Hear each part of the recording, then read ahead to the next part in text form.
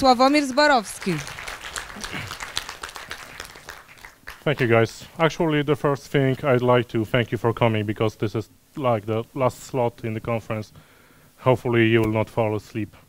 So, you already know my name. Before I start, let me quickly introduce myself to you. I'm a senior software engineer at Nokia, and I'm based here in Wrocław. I started, at least the professional part started in about 2010, and well, it continues still till today. Hopefully, yes, tomorrow I will be still here. Okay, and for the last 2 years I was doing distributed applications, and this is why I decided to talk about this topic. I'm still using C++, but I had a project that required some other set of functionality, and this is why now I'm more into Python. But it's still a programming language, right? So how many of you are working with distributed apps? Show your hands, please. Okay, a lot of you. That's great.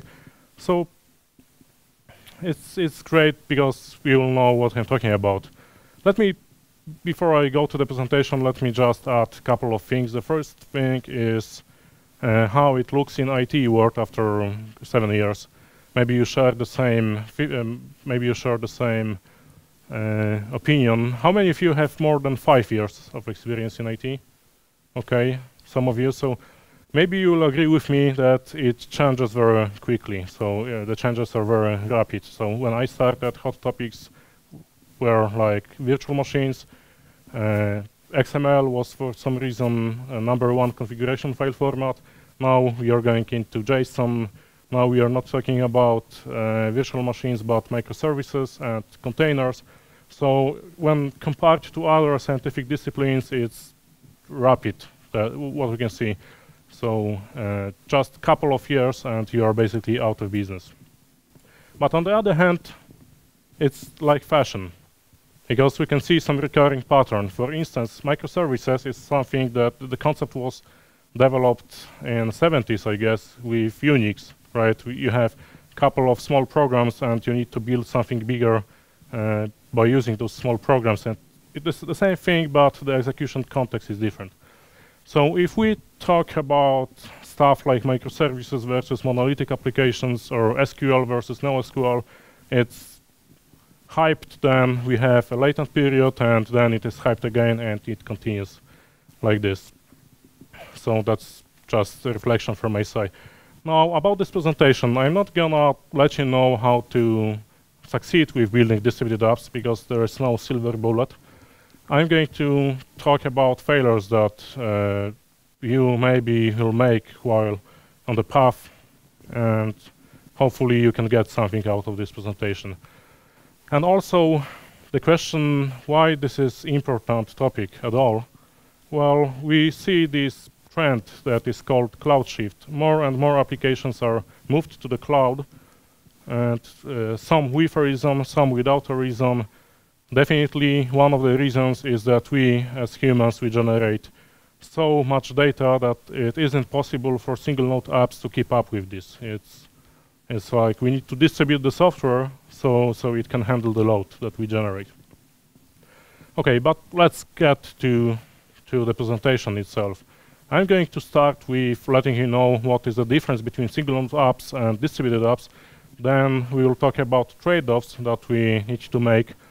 Then we will see how we can test and maintain distributed apps, and finally I will share just a couple of mistakes that we have made, and I saw other projects sitting nearby that did the same set of mistakes, so I think it is worth talking about it.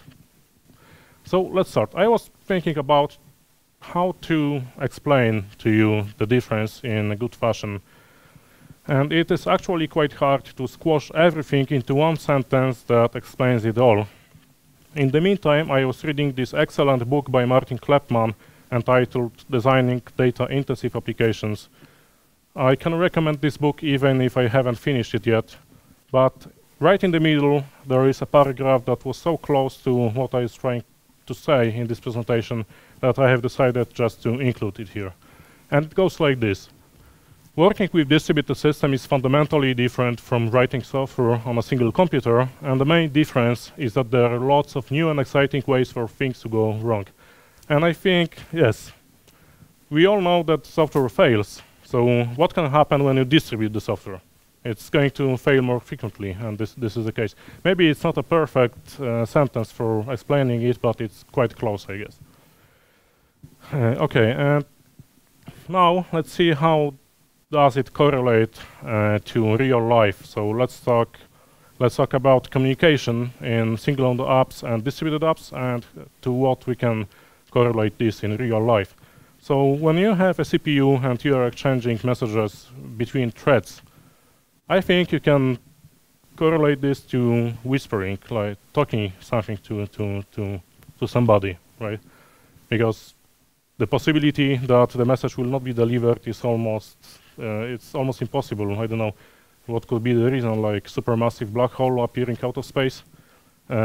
Otherwise, the message will be delivered, and it's like there's simply no possibility that something will fail. And it's also the same with single-node messaging. It's like you can be almost sure that it will work. Maybe stuff like burning CPU can make it fail, but have you ever seen a failure in sending messages between threads that was related to hardware? One hand, okay. So only one in a room full of geeks. So this explains it all. So when I compare single-node messaging to whispering, then give me some example for remote messaging. What can I use? For example. Come again? Pigeons.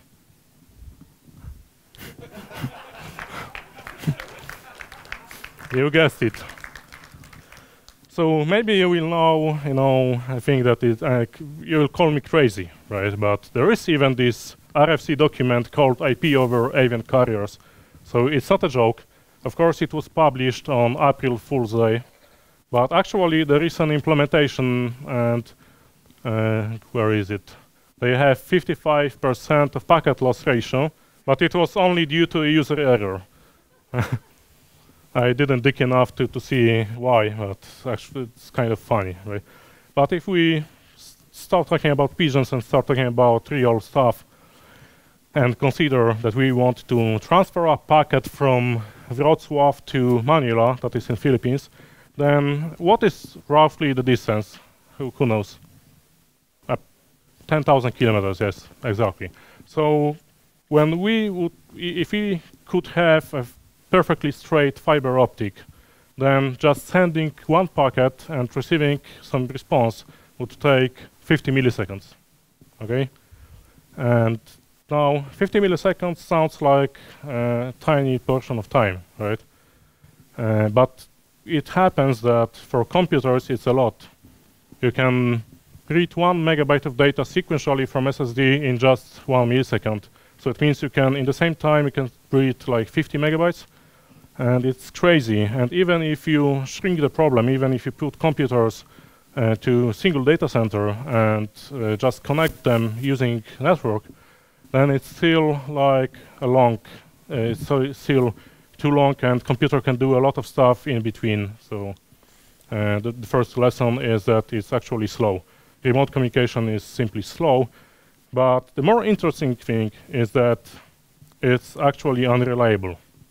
So now another question, maybe you will know this shark. There is a shark that is very popular. This shark tried to cut a cable between US and Europe, and it was caught on camera. And it was caught red-handed, but since sharks don't have hands, so I think we should coin a new term like red-finned or something like this. So this is the case. Even nature can kick in, and because of the nature, the communication might fail. But aside of a nature, there is something that is going to fail more frequently, and it's just the fact that failure in scale is commonplace, and you will see in a moment, because now we are going to talk about hard drives. A hard drive is like this. I have pulled out a hard drive out of old PC, and question to you, how often such a thing will fail? Once per how many years? What is your guesstimate? 2, 3, 5, that's a good guesstimate. And it's actually quite a good result, you may think, because you put this hard drive into your PC and it's working for 5 years, well, it's okay, right? But then if you set up a data center and you have 10,000 computers and each of them has 2 hard drives, then you will need to replace a couple of hard drives each day. So you'll be running with hard drives just to replace them. And that's funny because it shows us that failure is a commonplace in a bigger scale. And now I'd like to switch to the software, but before I do so, I would like to touch other topic. As already mentioned, I was responsible for escape room for this edition of Code Dive. And while preparing Riddles, I decided to have racks with switches and servers. And it is obvious, but some things are obvious and we see this, but we don't try to infer any facts from this. So when I was looking at this hardware, it became apparent that even when we look at the hardware, we can get some facts about it. How does it look in data center? So now, can I ask a volunteer? You just need to have hands and brain. That's Michał. Okay, so you will count seconds, and Michał will try to pull hard drive out of this server. So start. 1, 2, 3, 4, 5, 6, 7, 8, 10, 11, 12. Okay, well, if I... Yes. If I had... Okay, if I had a data center, I would not hire you, because... Yes, okay. And now this is how it should look like. I just click here and pull it. It's like this. You can just click and pull it. So it's so easy. And it's interesting because you can pull... Thank you, Michał. So also the fan, it's so easy to pull a fan out. I have a fan, right? And also power unit bank, I have it, right? So now the question is, what is common for those things? Sorry? Brake? Fans, mechanical parts, right? There's engine in a hard drive, there's moving part here, and also in this power supply or something. So basically, this is the common part, and it's kind of obvious that it will fail. But my point is that if hardware vendor is making such a hardware in such a way that it means that it needs to fail more frequently than other parts. And if you are able to just extract a hard drive in just a couple of seconds, it means that it is going to fail very frequently. Okay, and now if you are writing an application, you need to take this into account, that in such a data center, everything will fail quite frequently, and you will have a situation called a partial failure. And the partial failure is quite important stuff that we need to take into account while working with distributed apps. And here comes another analogy. But before I do this, let me also add one more thing. If we are doing distributed apps, because if single node application fails because of lacking resources, like hard drive fails, it can crash, and it is quite acceptable because you need some resource. Let it be such a drive. If such a drive fails in a single computer, you can give up. In distributed app, you should not give up because you have other resources in other machines. So you can still continue to execute. So even if there is even in presence of failures, you should continue to execute, and maybe with some small disruption. That's all. And here comes this comparison to other scientific discipline, physics. So in physics, traditional physics, it's quite good because you can calculate everything, you will get exact results most of the time, and it is quite easy to reason about it, right? When we think about quantum physics, it is not so easy anymore. You can get a result that is both 0 and 1, and it is the same with single node apps and distributed apps. with distributed apps, it is very unlikely that you will have a system that failed totally, and also it is unlikely that you will have fully functional system for a longer period of time. So you are going to be somewhere in between. If you are lucky, you will be closer to the right side because of this failure, which is actually commonplace.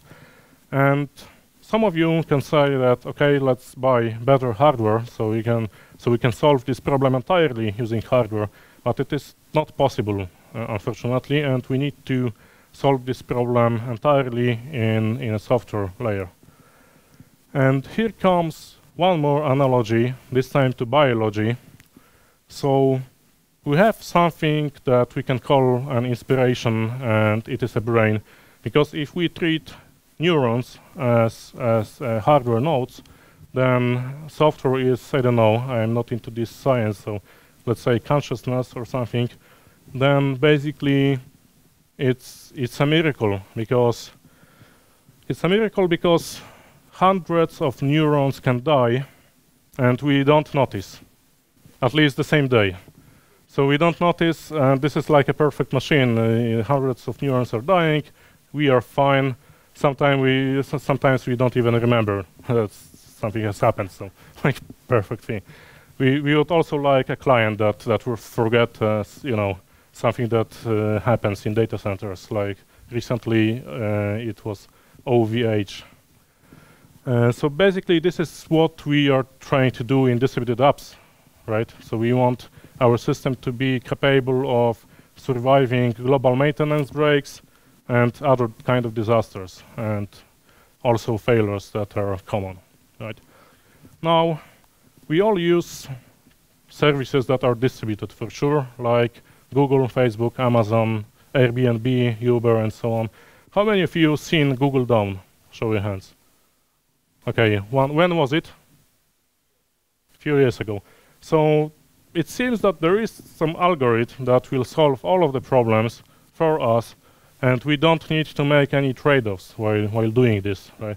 But apparently there is no silver bullet, and we need to make trade-offs, and here is why. Let's consider we have a simple system that is a distributed database, and we can set some value and read from the database, right?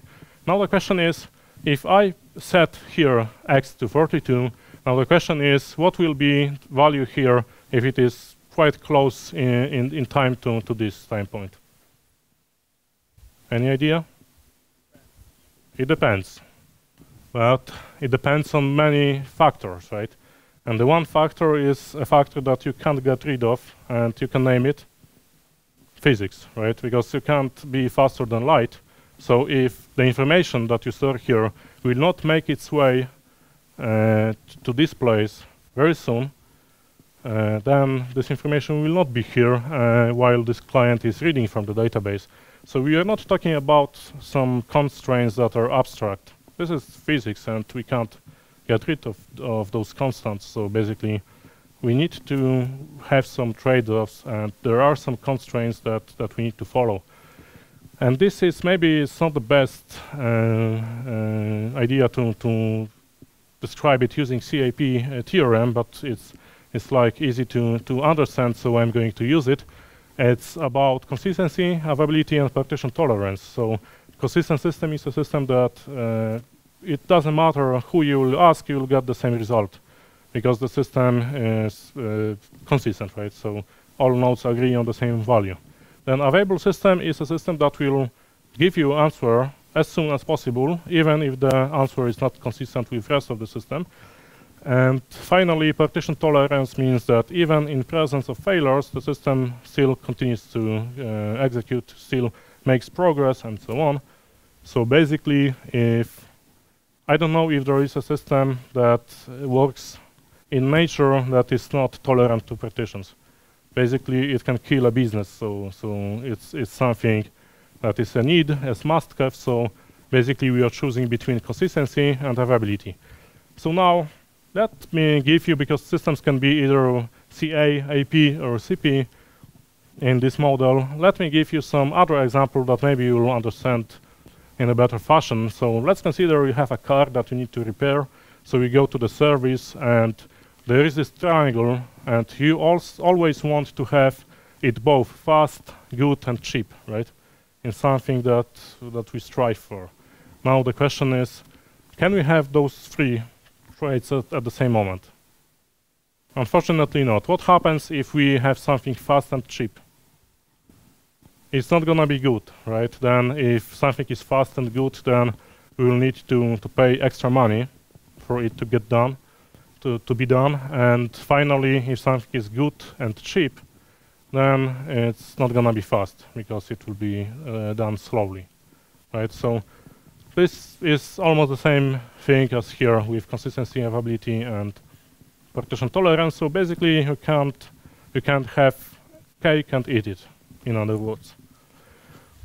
Okay, and if you are interested in this kind of stuff, then I recommend if you are interested whether the database you are using in your project is robust against stuff like this, you can use this. I really highly recommend this blog, Call Me Maybe. It's just put your favorite database or something and append Call Me Maybe in your favorite search engine like DuckDuckGo. And basically the guy will show you that there are some facts that you didn't know about this database, and what they claim in documentation is not always true. So I highly recommend this thing. And the guy was also asked on the blog how long it takes for a single database to be tested. And I don't recall the answer exactly, but it was counted in weeks, if I remember correctly. So it takes a couple of weeks for this guy to test the database, which is crazy. And this way we smoothly go to the topic of testing distributed applications. So now I'm gonna tell you something about testing and maintaining distributed applications. By the way, how many of you work with distributed applications and how many of you just maintain them? Let's start with the first. How many of you are implementing? Okay, and now the maintenance? Okay, it's like 50-50. Some of guys are doing both. Okay, so it's obvious that if there is something that is complex and you need to test it, then the tests are not gonna be easier, right? So testing distributed apps is basically also going to be a difficult task because you need to think about all of edge cases, all of the failure scenarios that can possibly happen, and this is what makes it hard. And there is a project that I'd like to show you. It's called Blockade, and I think it's quite a good project that is not so popular, and I think it should gain more popularity because you can use it to inject faults into running distributed system without even running a virtual machine. So this is why I think we should all know about this. But before I do so, let me ask this maybe obvious question. How many of you know Docker? Okay. Who don't know Docker? Okay. That's what I expected, actually. So because we don't have time for more than this, so let's have this simple example, contrived one, that we have a backend and we can instruct a backend to download a file, then it goes to the distributed queue, and then it's handled by download worker. So it's distributed in place of a distributed queue. I have Redis. So it's not a rocket science, but I just want to show you how we can test distributed apps. And Blockade is a tool that, this is my logo. It's not, because they don't have logos, so I try to do something on my own. And then I think I should not do any graphics. I should stay with programming. Nevertheless, now it's a time for console. So let me just switch here. So at the top I have output from the download worker, and in the bottom I have, it's something like Docker Compose, but it's a Blockade, and you can play around with network to inject the faults into running system. So basically I have prepared this DL script, and its purpose is to simulate downloading a file of specified size. And if I use it, we can see that this file was downloaded in just a fraction of a second, which makes it almost impossible to to test some weird network scenarios, and this is why we need to do something about it. And by the way, I'm not faking anything. If you don't believe me, if I put this number, then it's almost 1 second. But still, it's downloading locally, so 256 megabytes, it's like almost nothing, it's just a second. Now, this is when blockade kicks in.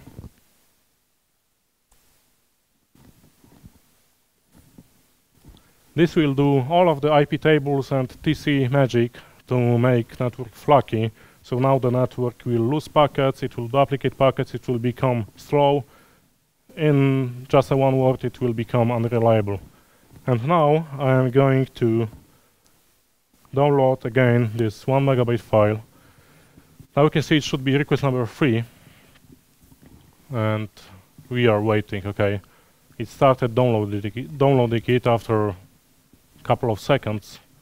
Now I have no idea how long it is going to take. It can take from 1 minute up to even an hour, it all depends. So with this you can see how easy you can inject a fault into running system, so how we can make distributed application testing more easy and without any virtual machines. So I think this project is quite cool and should be more popular. Now, because we don't have time, I will make the network fast again.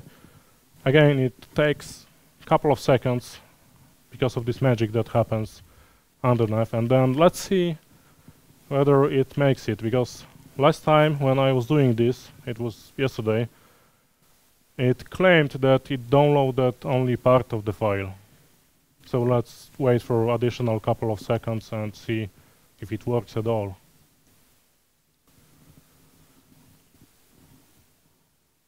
Okay, but you see, if this operation is so long, now we can introduce network partitions, you can simulate some garbage collection cycles and whatever you'd like to be.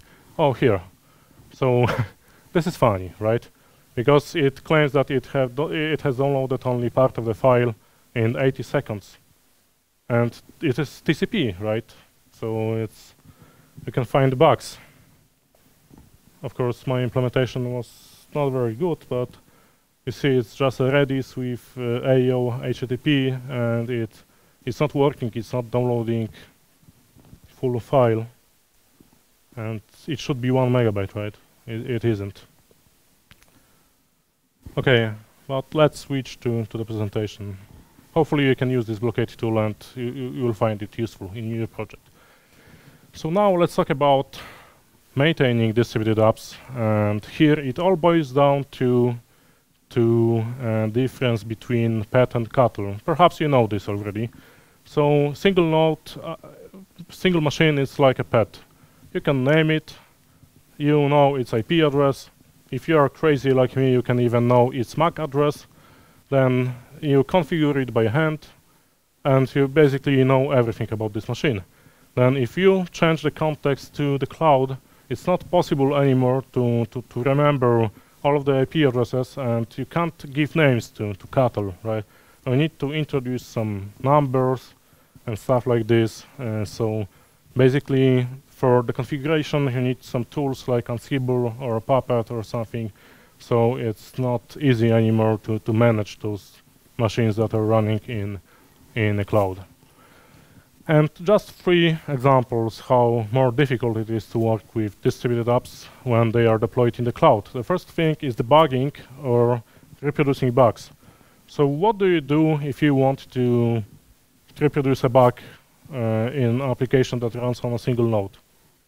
You use debugger or something that you have installed on the computer, and you set breakpoint here, there, and after a couple of minutes, if you're lucky, you can find a problem and reproduce it. When you start working with distributed apps, it's not so easy anymore, because you need to find a machine on which it has failed, and then you need to find what part of the application, because it is deployed in some way if you're using stuff like Docker Swarm or Kubernetes. And then you can find that machine is already gone. So there is a bug, but the machine was disappeared, and there is other machine that is playing the same role in the system. And maybe you can say that it's not happening, but it's actually what happens. At least maybe I'm unlucky, but some of my machines are assigned IP address of 0.0.0.0, and it happens once per week. So I leave those machines, and after some time I have this IP address, and I cannot access those machines anymore. So if there is a bug on this machine, I have no mean to reproduce it and debug what has happened. So this is how more difficult. This is just an example. Of course, you have more difficulties that you need to fight when working with distributed apps. Also, logging is interesting case, because you're not going to SSH into each machine just to gather the logs and then grab through the log, right? You need to install some kind of centralized logging solution. In our case, we are using Elasticsearch with Logstash and Kibana, but you can use anything you want, like Logdevice or Kafka. And you can even argue that after being used to such a solution, you are fluent and you can use it as wrapping through the logs. But actually, it doesn't change the fact that you still need to deploy this somewhere. So we need more capacity, and also you need to have more scripts to deploy it. In other words, you are making your surface for bugs just bigger, and it gets things simply, it's more complicated then. Also, finding a bug that is related to performance is gonna be harder in distributed apps, because on single node machines you can use tools like IOTop, HTOP, and stuff like this. And in distributed system, you need to also install some special software that is centralized, and then it's harder to find a bottleneck in a distributed system. And I really recommend this book, Systems Performance. It's also a great book that you should know about. Okay, excellent. And now let's talk about the last thing, about the last topic. It's the mistakes that we have made in our project, and I see some other projects that are sitting near to us and they have made the same mistakes. And when I tell you that I have made mistakes, I'm not joking actually, because this is a graph that shows you the load of our machines in our first production release. So it started and it died 30 minutes later. So it wasn't a long life, right? And we weren't very happy about how things went back then. So after finding a bug that was related to file systems, we have extended its lifetime to 1 hour. And then we found another bug, and it was 2 hours, and we are in the process, and I'm quite worried because it looks that it's extending, and we can't get to the point where it's stable forever. Okay. Number one problem that I have noticed is versioning dependencies. So please be sincere. How many of you at least once used the latest keyword? Come on, don't be shy. We know you do this because we are lazy.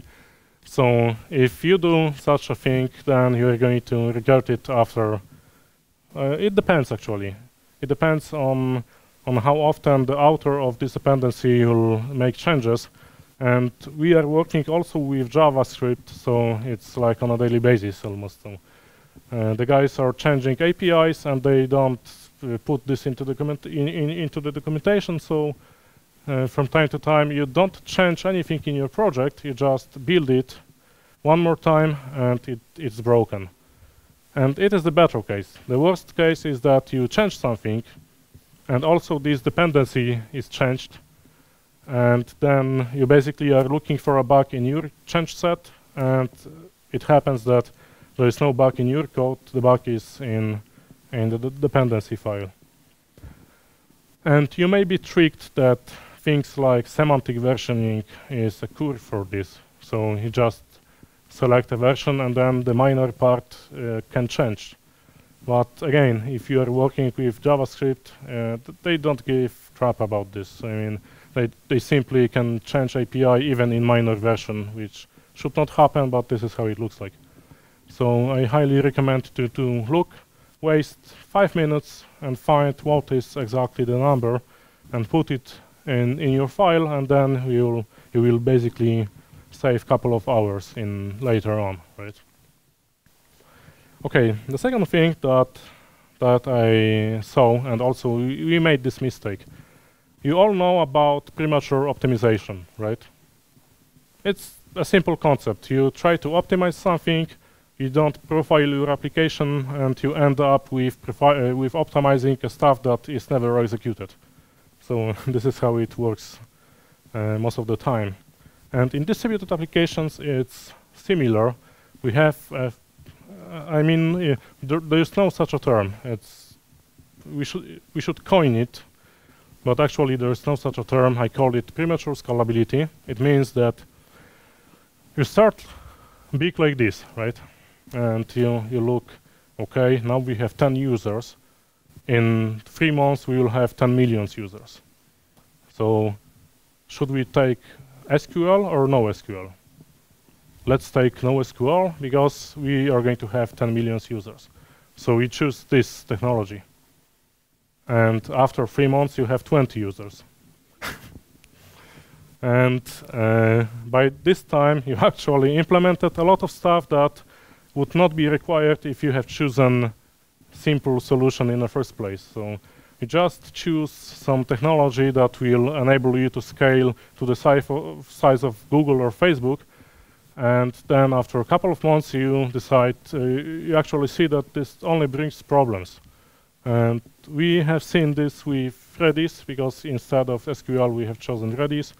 And after talking to some other guys, they finally admitted, it was not like that they admitted straight away that, okay, we have chosen wrong technology. Because if you ask somebody, then he or she will never tell you just like this. You need to dig.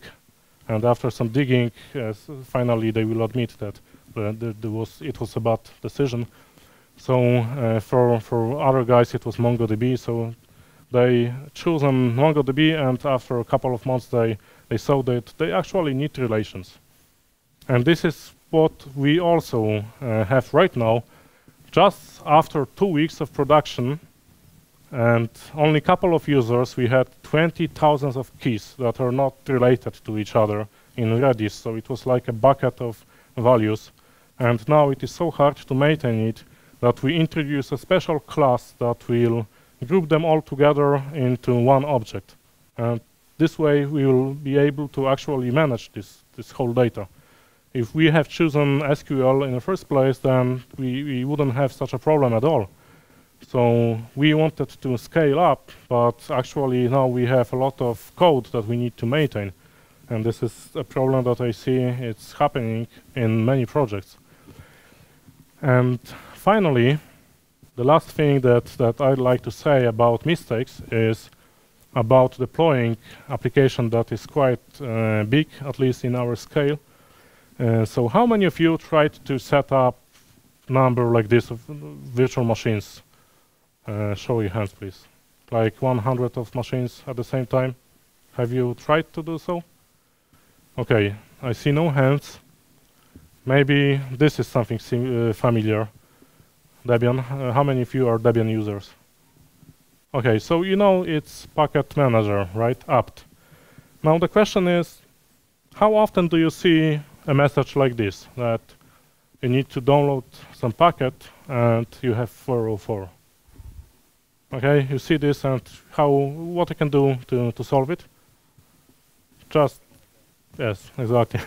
You can use, remove the cache or update or something like this, and then it will solve the problem. So this is quite common. How about this? Have you ever seen such a problem? So I am setting up 100 machines, and 95 of them are perfectly fine. Everything is installed and everything is okay. Then I see 5 outliers, and I see error like this, and I'm like, what the hell has just happened, right? Then what about this? This is even more interesting. Okay, so 3 of them have this error, and 1 of them has this error. And the last one has this error. This is my favorite. It says that it's not able to reopen standard input. And it's running on a non-interactive virtual machine. And it says there's no such file or directory. And this is how it works. And this time, last analogy to other science, this time to chemistry. So in chemistry, there is a thing called island of stability, right? Are you familiar with this? It basically tells you that if you have this number of protons and this number of neutrons, then there is this island in which those particles are stable enough to survive some time. And it's the same with deploying in the cloud. So if you're deploying something and you can have 5 machines that will fail all of the time because of such errors like this, and you cannot get rid of this problem, then it's better to have this state, because we all try to remove the state, to have everything stateless, and it is a good direction, it is a good thing to have everything stateless, but in some cases, if you want to fight with the problems that you are experiencing, either in infrastructure or, I don't know, virtual machines, then you need to introduce this state. In this case, it was creating a base image that contained 95% of the dependencies, and then just installing, the top layer in our scripts. So when we then moved to other cloud, the state was lost. So again, we needed to recreate this base image. But thanks to this, we were on this stable island in which everything was surviving for more than just 2 days. And I think this picture sums it. And also, because now I'm going to finish. And it's kind of frustrating. It's kind of frustrating because each day I was going to the office, I was sure that something will be broken. One time it was internal DNS services, some latencies. Other time it was network disruption and so on. And this is why I have created this. I call it a wheel of misfortune. You can basically, if I go to the office, I can roll it just like this, and I will see that today we have disks unattached. And it is because the disks are attached via network, and there was some global maintenance break, and some machine was down for just 1 minute, and other day it will be no space left on device or something like this. So to release my frustration and pressure, I have created this, and this actually solved a lot of my internal problems. Okay, this is all I have prepared for you, so thank you.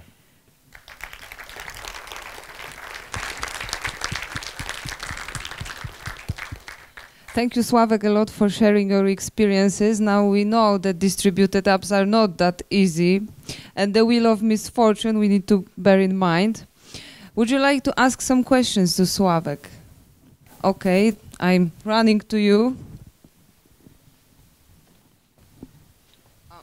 Thank you, Michał.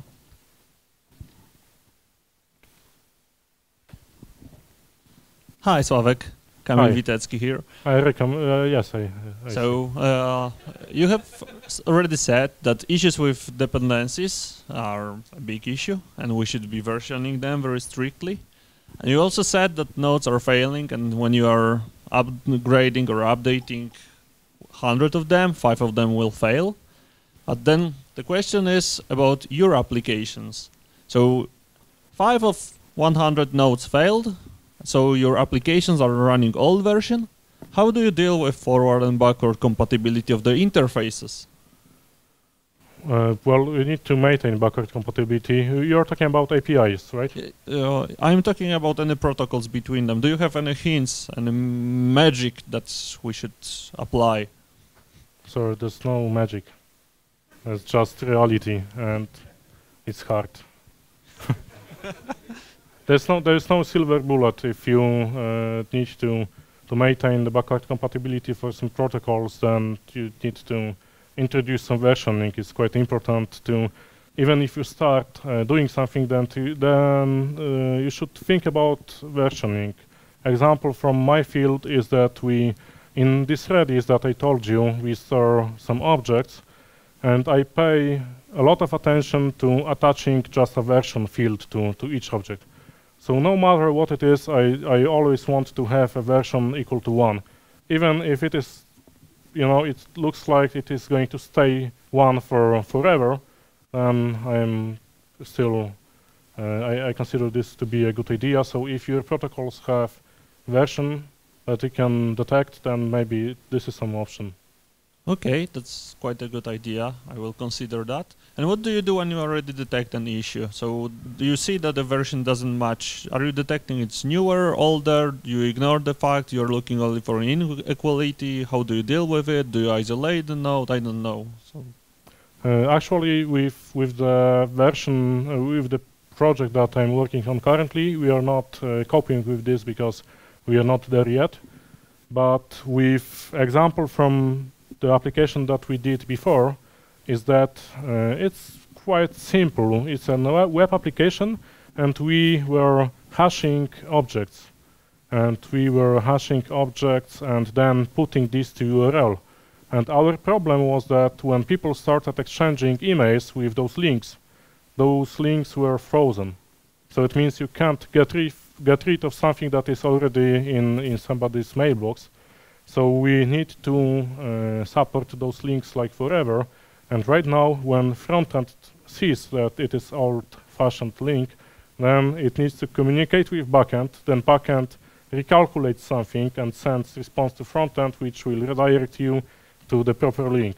And this is one example. But when it comes to the backend, we haven't had such a problem. I know those kind of problems are apparent in applications, but we haven't had such one, so I can't give any advice here.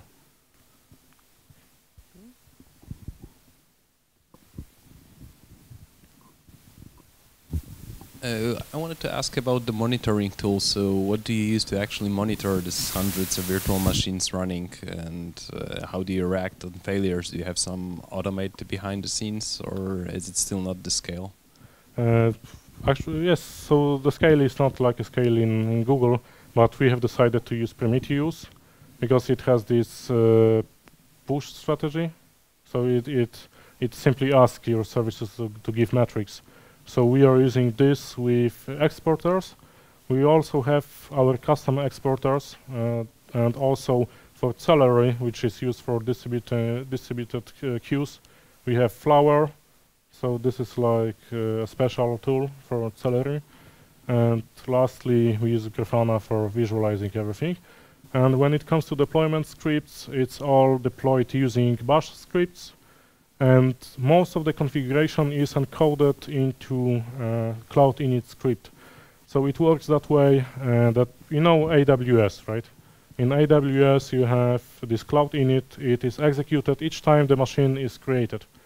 So we have auto-scaling group, and each time some machine is terminated and some other machine kicks in its place, it basically starts to execute something after it boots up.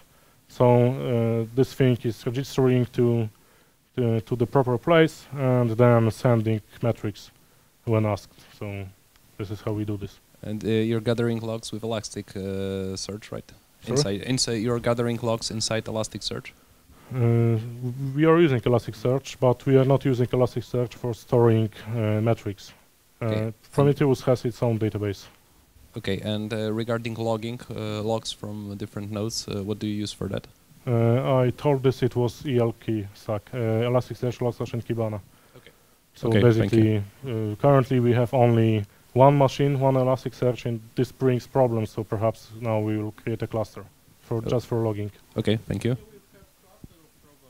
Yes, exactly. So it's like with this joke about Java, right? Engineer decided to solve his problem with Java. Now he has a problem factory. Do you have some experience with platform as a service in cloud services? because most of the problems you talked about were about the infrastructure. So in platform as a service, you just don't care about this, but there are some disadvantages, of course. Well, this is kind of platform we have. So if because if I don't know whether such a thing can happen in services that are offered publicly, but we have our platforms that are on premises, so they are not perfect, and we have those global maintenance breaks and so on. So maybe it hits us only because it's internal, but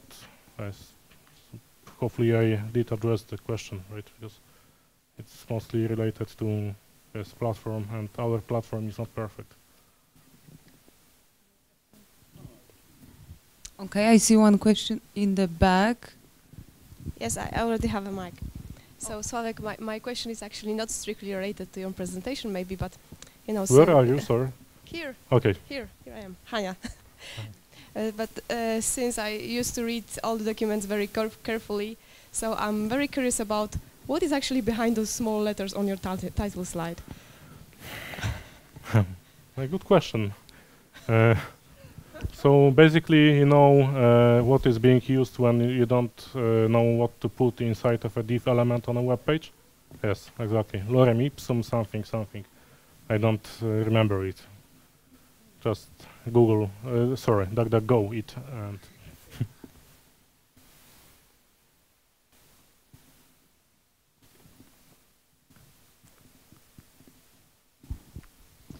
Hi. Hi. I have two questions. First is about testing. How you test the services that communicate between services in the distributed architecture. The second thing is how you find the bottlenecks. Okay, so for the first question, if I understood it correctly, it's about how do we test microservices on their own. Yeah, the data boundaries and so on, and communication. So currently we have tests that are unit tests that are most basic, and then we have couple of tests for particular services, and finally end-to-end tests. In end-to-end tests we deploy everything either locally with Docker Compose or in the cloud, and we don't have any tests that are deploying only single microservice, because we do all of the testing by doing unit tests. So we either test locally one service or everything as a working system. And also we have resiliency tests in which we try to tear things down and then test how the system is behaving, if the Redis database is missing, or we do stuff like this. Okay, so then my follow-up to the integration test. How you deal with the, do you have like a staging environment when you run the integration test? Because there's the state, problem with the state. Each time so generates some changes. So you're right, and we try to fight with this state. Recently we have introduced, because we are using GitLab, so recently we have introduced this GitLab preview apps. I think it comes from Heroku. So basically, once all of the pipeline is green, then it is deployed in the cloud, and then further tests can take place. Currently, we are just using this for making a review, so we can just go to the merge request and click to see how does it look on the real body, right? But yes. And about the second question was about how do we find bottlenecks. Well, we are blind, actually. I'm sorry to admit that, but we try to look at the Grafana and to see whether where is the highest CPU utilization, and then we want to answer a question why it is highest over there. But if we have like 100s of Elasticsearch nodes, then it varies and it's not so easy. And we have no guidelines for this, so we are acting on issue basis. So when something is wrong, then we are trying to solve this problem that we have on hand. Okay, one more question regarding testing. do you monitor somehow performance of your system, and are you performing some kind of stress test for your system? We have this in plan. We have this in plan because the project is kind of young. It is like, I don't know, 1 year. Kamil, you can correct me because Kamil is working with me in this project. 1 year. So 1 year is 1 year, and basically me and Kamil with just 3 of students. So it's not a big project, and things are slower than in standard project that we are running in Nokia. So we are not there yet. We are planning to have stress tests for whole backend, and also we have a component in frontend that is very, because our application is to browse logs that are generated by base stations, and when such a file is generated, it can have even 41 gigabytes. It's the biggest one that we saw. And we are basically loading part of the database into the browser. So now you have like a lot of lines in your browser, and this is what we also want to test. We gave up with Selenium. There's no way it will be stable. Now we are trying with Chrome DevTools protocol. So 2 types of bottleneck stress tests that we need to do is one for front-end part and the second for back-end. But we only have plans for this. I think all the questions were answered. So, Sławek, let me thank you again for preparing this amazing presentation and give him a warm applause as a thank you. Yes, Sławomir Zborowski. Okay, thank you one more time.